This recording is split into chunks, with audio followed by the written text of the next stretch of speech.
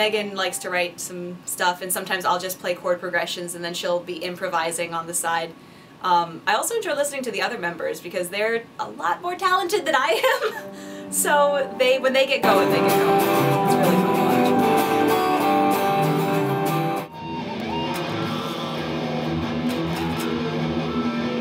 watch. Part of the club is learning from each other, so having that diverse of a group is really great when you're trying to learn, because guaranteed there's somebody in the club who knows what you want to learn no matter what it is. Everybody is like, you know, playing their own music, and then you can listen to it like, oh hey, like, what is that? And like you'll go talk to them and be like, hey, can I like hear that again? And like, can you teach me how to do that? And like taking licks here and there, you know, like sharing stuff, and it's like a great place to play. It's like you won't disturb your roommate or anything like that, so yeah, it's a great place to meet people.